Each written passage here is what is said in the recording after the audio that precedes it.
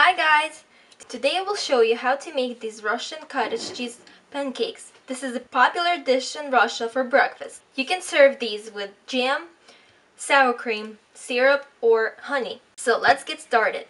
So we will need 3/4 of a cup of cottage cheese or farmer's cheese, 2.5 tablespoons of flour, 2 tablespoons of raisins, 2 tablespoons of sugar, 1 egg, 2 tablespoons of vegetable oil for frying. So let's get started. In a bowl, add cottage cheese, an egg, and mix well. Now add the sugar and mix again. Now add the raisins.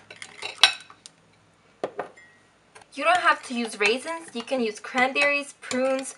Now add flour and mix again.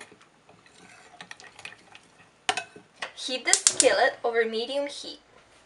Add the vegetable oil.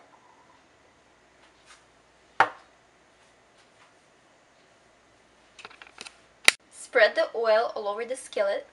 Now using a spoon, just place pancakes on the skillet.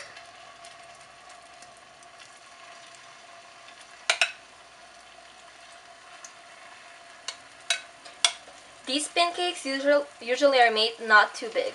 Now cook these for about 2 minutes on medium heat, then turn the heat down and cook for another 3 minutes.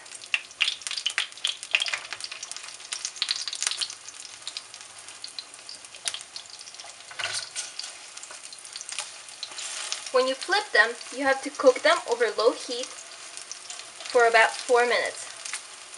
Place a paper towel on a plate.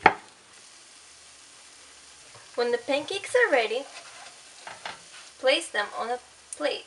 So let them sit like this for a little bit to take all the oil out. And then you can serve them. Enjoy! And don't forget to subscribe.